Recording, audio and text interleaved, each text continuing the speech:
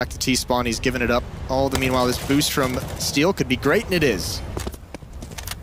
Yeah, it's become very popular as of late, and also it's often peaked for that same reason, so you got to be a bit careful. MBK goes down, Steel doing the work once again. 5 versus 3. They've laid the entire groundwork in. All they have to do is play safe and reasonable, and they should be able to get the 4th round on the board, which they desperately need here. G2 are well on their way to making the playoffs. Yeah, off the back of a run of 6 rounds straight, and Steel is doing his best to give Immortals as much breathing room as possible into the next half. It's not going to be much.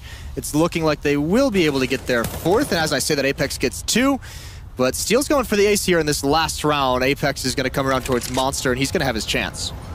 18 seconds. Steel gonna close it off with an ace. Very well done. Topping the scoreboard at 14. He would have been